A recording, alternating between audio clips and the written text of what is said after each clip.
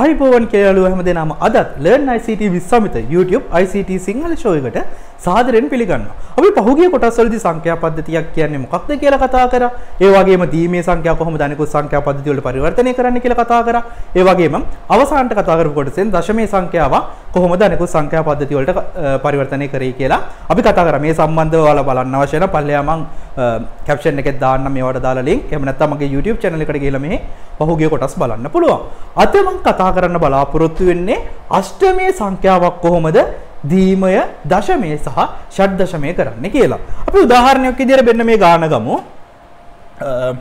27 කියන සංඛ්‍යාව 27 කියන සංඛ්‍යාව අපිට කිව්වොත් ඩෙසිමල් කරන්න, බයිනරි කරන්න, ඒ වගේම හෙක්සාඩෙසිමල් කරන්න කියලා මෙන්න මේ විදිහටයි අපි කරන්න ඕනි. මම මුලින්ම ඩෙසිමල් කරන්නම්.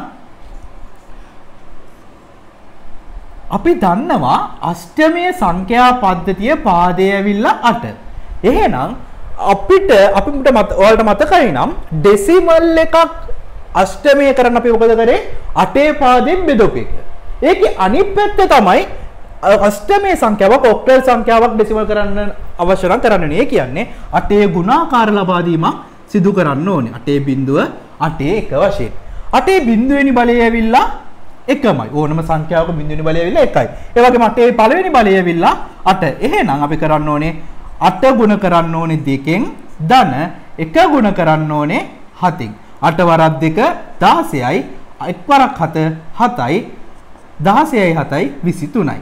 එහෙනම් අපිට ගන්න පුළුවන් 27 කියන අෂ්ටමයේ සංඛ්‍යාවේ දශමයේ පිළිතුර ඇවිල්ලා 23යි. මම තවත් ගැටලුවක් ඔයාලට කරලා පෙන්නන්න. අපිට කිව්වොත් එහෙම 156 කියන අෂ්ටමයේ සංඛ්‍යාව ඩෙසිමල් කරන්න කියලා අපි කරන්න ඕනේ කොහොමද? මම නැවත පෙන්නන්න. 1 5 6 කියලා ලියා ගන්න. ඊට පස්සේ 8 ගුණාකාර ලබා දෙන්න. 8 බිඳුව 8 1 8 2.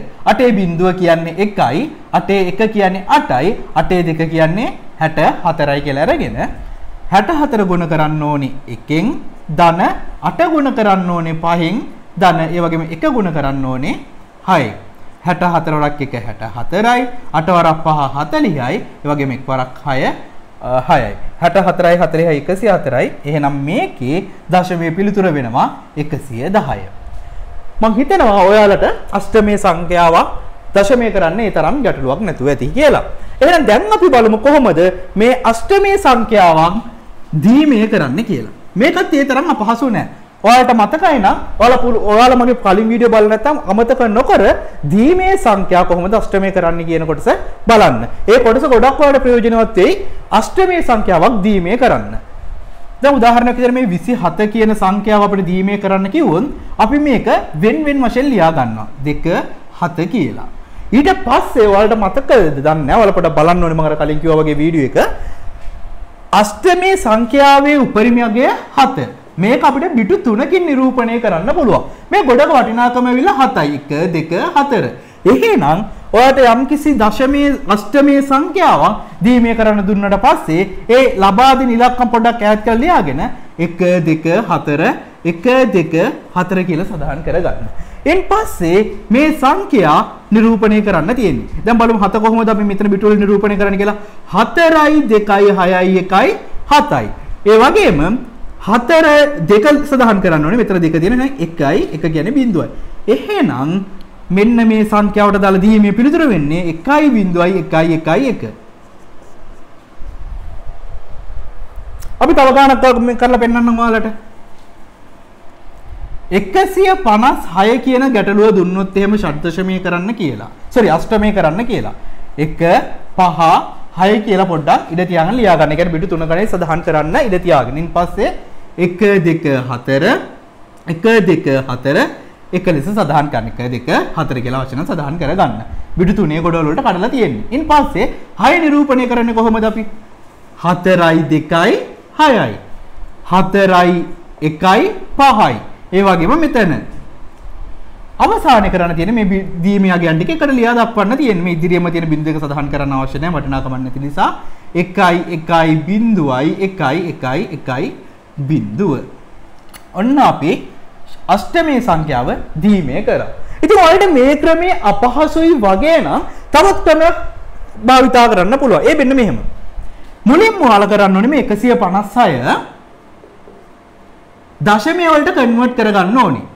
අපි මම කලින් කරලා පෙන්නන 156 දශමයට කන්වර්ට් කරලා අපිට පිළිතුර ආවේ 110. එහෙනම් අපිට පුළුවන් අපි දන්නවනේ දශම එකක් දීමේ කරන්න 110 පුළුවන් දෙකෙන් බෙදන්න. දෙකට එකේවා නෑ 11ට දෙකේවා 5යි එකක් ඉතිරි 10ට 5යි ඉතිරි නෑ 5ට දෙකේවා 2යි එකක් ඉතිරි 15ට දෙකේවා 7යි ඉතිරි 1යි ඒ වගේම දෙකට දෙකේවා 1යි 4ට දෙකේවා 3යි ඉතිරි 1යි 3ට එකට නෑ 13ට දෙකේවා 6යි ඉතිරි 1යි 6ට දෙකේවා 3යි ඉතිරි නෑ 3ට දෙකේවා 1යි ඉතිරි 1යි 1ට දෙකේවා නෑ 1යි. එහෙනම් මේකේ පිළිතුර අපි ලියමු 1යි 1යි බිඳුවයි 1යි 1යි 1යි බිඳුව. ඉතින් ඔයාලට පේනවා මේ උත්තර දෙකම සමානයි. එහෙනම් ඔයාලට මේක කරන්න පුළුවන් ආකාර දෙකක් තියෙනවා. එකක් ඇවිල්ලා මම හිතන්නේ මේ ක්‍රමය ඉතා පහසුයි. පිටු තුනේ ගොඩවල් වලට ලියලා දීමේ පිළිතුර ලබා ගන්න පුළුවන්. එහෙම නැතිනම් අපිට පුළුවන් මේක දෙකේ පාදයෙන් බෙදලා අර දශමය කරගෙන ඒක දෙකේ පාදයෙන් බෙදලා මේ පිළිතුර ලබා ගන්න. එහෙනම් ඔන්න මම ආකාර දෙකක් කියලා දුන්නා. දීමේ සංඛ්‍යාවක් කොහොමද අෂ්ටමේ සංඛ්‍යාවක් කොහොමද දීමේ කරන්න කියලා. ඊළඟට අපි අවසන් වශයෙන් බලමු කොහොමද මේ කියන අෂ්ටමේ සංඛ්‍යාව ෂඩ්දශමය කරන්නේ කොහොමද කියලා. ගොඩක් වෙලාවට සංඛ්‍යා පද්ධතියේ උපරිමය 15 කියන්නේ අහන රටාවක් තමයි කොහොමද හතරකින් නිරූපණය කරන්න ෂඩ්දශමය කරන්න කියන දේ සම්බන්ධ වශයෙන්. එහෙනම් 27 සංඛ්‍යාව වෙන්න මේ කියන අෂ්ටමේ සංඛ්‍යාව 27 කියන සංඛ්‍යාව අපිට අවශ්‍ය නම් කරන්න කලින් අපි මේක මුලින්ම මේ දෙකයි දීමේ වලින් ලියා ගන්න. දැන් අපි දන්නවානේ හෙක්සා ඩෙසිමල් උපරිමගේ 15 මේක නිරූපණය කරන්න මට අවශ්‍ය වෙනවා බිටු 4ක් කියලා 2 4 8 වශයෙන්. එහෙනම් දෙන්න අපි මේ පිළිවෙල සංඛ්‍යාවට අදාළ බිටු 4 කොටවල 7යි 2යි වෙනවා බිටු 3 කොටවල දැන් කරන්න අෂ්ටමී සංඛ්‍යා පද්ධතිය උපරිම 4 මේක බිටු 3කින් නිරූපණය කරන්න පුළුවන්. මම කලින් පාඩම් වලදී මේ ගැන කතා කරා. ඊට පස්සේ අපි 4 නිරූපණය කරන්නේ මේ විදිහට මම පිටට ලියාගත්ත දීමේ පිළිතුර 4යි 2යි 6යි 1යි කරන්න ඕනේ 7යි. ඔයාලට මම දෙක දන්නේ නැහැ අර කලින් පාඩම් වලදී මම කතා කරා. එහෙනම් මේ 27 සංඛ්‍යාවට අදාළ ආකාරය ගැන අග සිට මුලට බිටු 4 කොටස් වලට කල්ලයි දශම ගන්න තියෙන්නේ. එහෙනම් මෙතන කියනවා පිළිමු පිළිතුරු ලියන්න 1 2 4 8 1 කියලා සඳහන් කරලා මෙතනින් එක ගන්න මොකද කරන්න ඕනේ අපිට ගන්න මේ ගත්ත කොටස 6 1යි 7යි 17 කියලා. එහෙනම් මෙන්න මේ කියන අෂ්ටමී සංඛ්‍යාවට අදාළ ෂඩ්දශමයේ පිළිතුරු වෙන්නේ මේක. ඉතින් මම හිතනවා ඔයාලට කොහොමද අෂ්ටම එකක් ෂඩ්දශමය කරන්න කියලා අවබෝධය ඇති කියලා. ඉතින් එහෙනම් අපි මීළඟ පාඩමෙන් ෂඩ්දශමයේ සංඛ්‍යාවක් දශමය දීමය අෂ්ටමය කරන ආකාරය පිළිබඳ කතා කරමු. මොන හරි ගැටලුවක් තියෙනවා පල්ලෙහා කමෙන්ට් බොක්ස් එකේ දාන්න මම අනිවාර්යෙන් ඒවට පිළිතුරු ලබා දෙන්නම්.